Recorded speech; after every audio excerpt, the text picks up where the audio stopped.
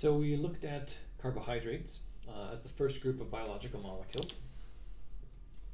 You should be able to sketch out a simple sugar structure, a linear form, be able to explain how and identify how it would form a ring structure, and then see how the ring structures form complex carbohydrates, looking at and explaining some of the differences between those types. Now we're going to move on to another group of molecules called the lipids. And what we're going to start off with is this structure here, which is what we call a fatty acid. So you can see it is a long chain of carbons. All right.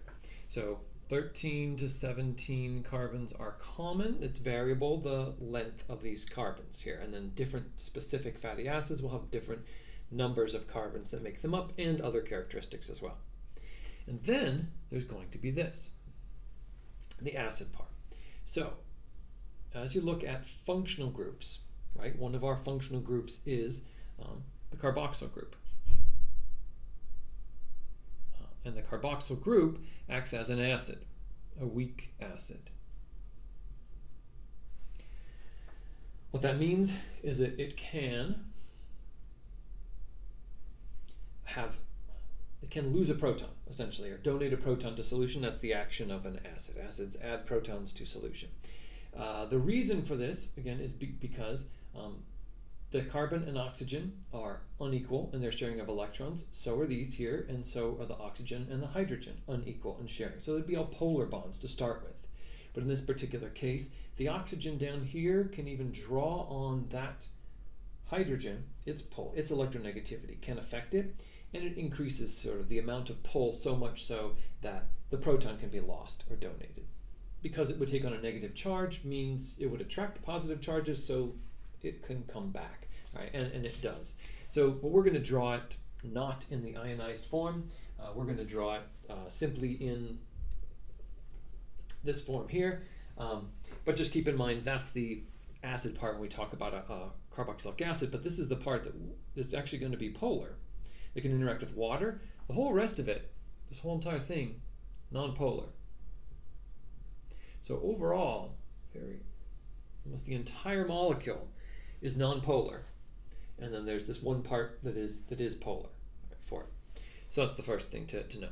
In terms of the structure of a fatty acid, they tend to be linear molecules, just like I drew it here, except, so this might be one type of fatty acid, but then there might be another type of fatty acid that's like this,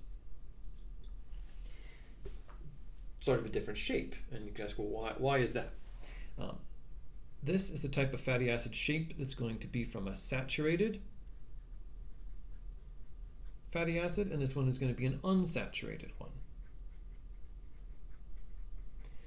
So what do we mean by saturated, or saturated with what? Well, a saturated fatty acid is saturated with hydrogens. So that means essentially every carbon has the maximum number of hydrogens that it can possibly hold. So all of them in this chain have 2, except for the one on the end, which has the third, right? And then there's the carboxyl group, which is different, right? Because it has the oxygens. But for all the others, these are the ones we're talking about. Unsaturated obviously means it's going to have fewer hydrogens, not going to be saturated with hydrogen. So what's going to happen there? Somewhere within the structure, 2 of the carbons are going to form a double bond with each other.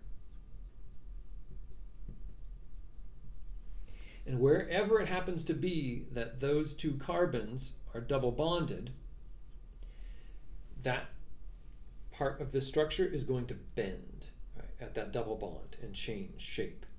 So the unsaturated fatty acids have this kinked or bent shape to them, whereas the saturated fatty acids are straight. And that is going to be important later on, because as we start to pack together the fatty acids to make some of the larger lipid molecules, we're going to see the characteristic of these fatty acids themselves will determine how many we can pack together, which will affect how flexible or fluid that those other molecules are. So fatty acids can exist on their own as free fatty acids, but usually fatty acids are stored as part of a larger molecule we call a lipid. And this particular type of lipid that we're going to talk about is called a triglyceride. So the triglyceride, we'll talk this first part here, starts off with a glycerol molecule. So if you look at the structure, as I start to sketch it out here, it's going to be a lot like one of your sugar molecules with an exception. Right? Can you think what that exception is? 3 carbons, 3 oxygens. That follows the formula, but there's no double bond here. These are just hydroxyl, hydroxyl, hydroxyl groups. Right? So this is called glycerol, an alcohol type molecule. Now, these fatty acids are going to become oriented with their carboxyl group toward one of these OH groups. And so I'm just going to dot, dot, dot, dot this because it's too much really to draw. And then we're going to have, if you remember, the condensation reaction, right? The condensation reaction, 2 things happened, right? We formed water, and we form a new bond. So in this particular case, what's going to happen is we need oxygen and hydrogen to form a water molecule.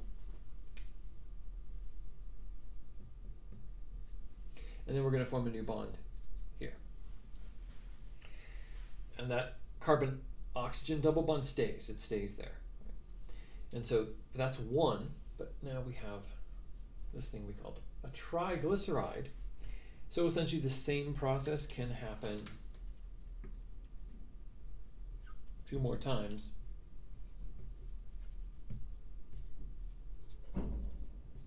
Like this. And dot, dot, dot. You get the idea here. Water molecules would be released with each of these, so it would be multiple water molecules coming out, 1, 2, 3 water molecules to make these 3 bonds. And overall, generically, this is a triglyceride. Now, so triglycerides are also what we call fats. And fats, we often refer to as being saturated or unsaturated. So when we talk about saturated fats and unsaturated fats, for example, 2 very common ones that you're probably familiar with,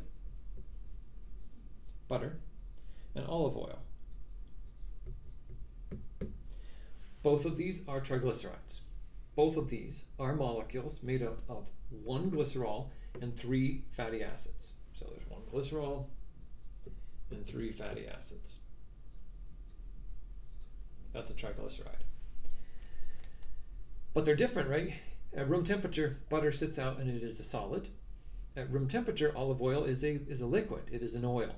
All right, so what's the difference? If they're both made up of glycerol and 3 fatty acids, what makes them different? At the same temperature, what's going to happen is that olive oil has carbon-oxygen double bonds, so it is unsaturated. Whereas butter is going to be saturated.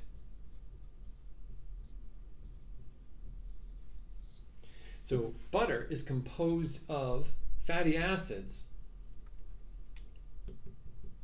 that have a full complement of hydrogens, all 3 of them. And so they're very straight, and so they can be packed together really tight. And the tighter they can be packed together, the less movement there is between them, so the less fluid they are, the more solid they are, and so at room temperature they stay solid. Whereas the olive oil has the double bonds between the carbons. So in that particular case, the bonding, which drew a little one like this here, representing the straight line being the glycerol, and then these representing the fatty acid tails. You see with